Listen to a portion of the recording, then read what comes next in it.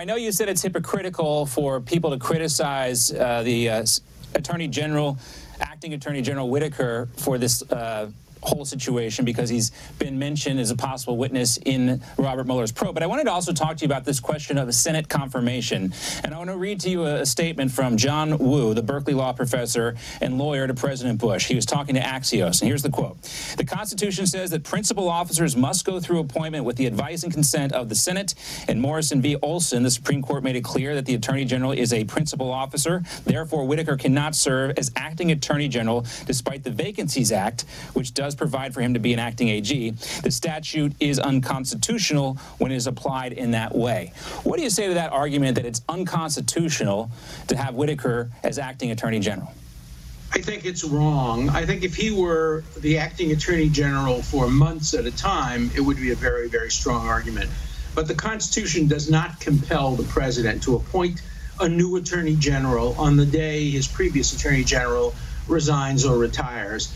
Plainly common sense contemplates that there has to be a hiatus. From the news reports, the president is actively trying to select the permanent Attorney General. I've seen 3 or 4 names put forward, and the president surely has some leeway in terms of days at least before he appoints. And what if the Senate doesn't confirm or holds it up? Then you have the acting Attorney General acting for a period of time. Constitution has to be construed in a common sense way. And I strongly believe that if the shoe were on the other foot here, if this were a Democratic president making an interim appointment or a temporary appointment, many of the same commentators would not be making this constitutional argument. Perhaps some would.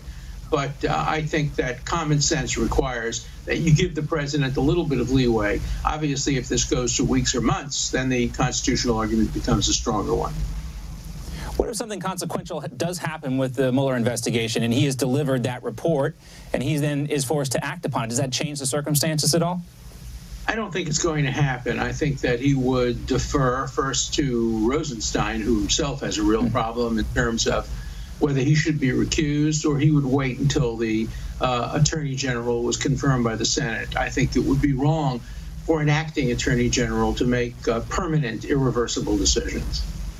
All right. Now, there's also this other issue that's been raised. Whitaker apparently worked for a company that was shut down by the Federal Trade Commission, and there are also reports that a federal court in Florida ordered that same company to pay a $25 million fine and shut its doors. Should we be concerned that the acting Attorney General was tied to a company with these kinds of issues?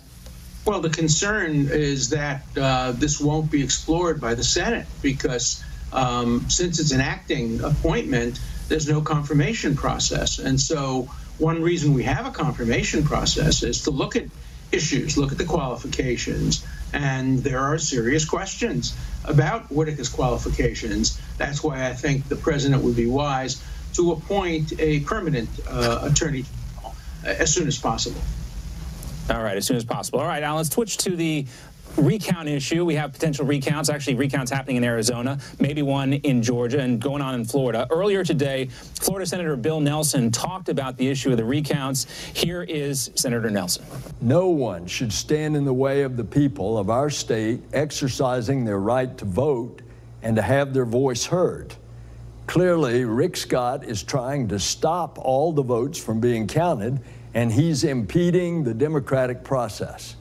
Meanwhile, Governor Scott has accused Democrats of trying to steal the election. He's also filed lawsuits and ordered the Florida Department of Law Enforcement to investigate. What do you think here, Professor? Is this actually an attempt to steal the election, or really just a case of rank incompetence when it comes to the supervisors of election in Palm Beach and Broward County? Well, Broward County is well known for its corruption. Among Florida counties, it is among the least trusted and the most corrupt. And so one has to worry very much about Broward County, not so much Palm Beach County.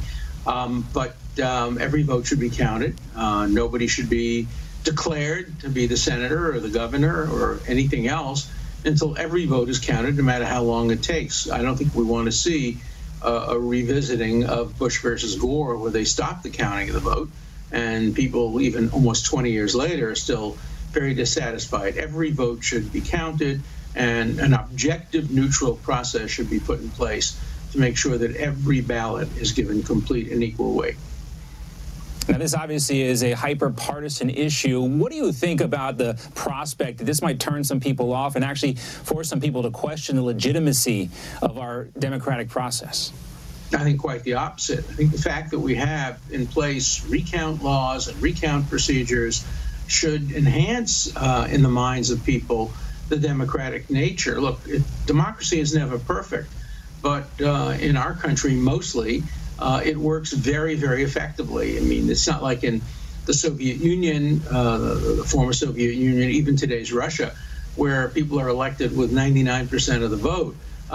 You know, we know that the people's ballots are generally counted, and we also know that every year, every time there's an election, there are some problems like this. Florida seems to specialize in them, but they also seem to have remedies at hand that can allow every vote to be counted. So no, I don't think people should lose faith in democracy. All right, we sometimes do forget how good we do have it here in this country. Professor Alan Dershowitz, thank you so much for your time. Thank you.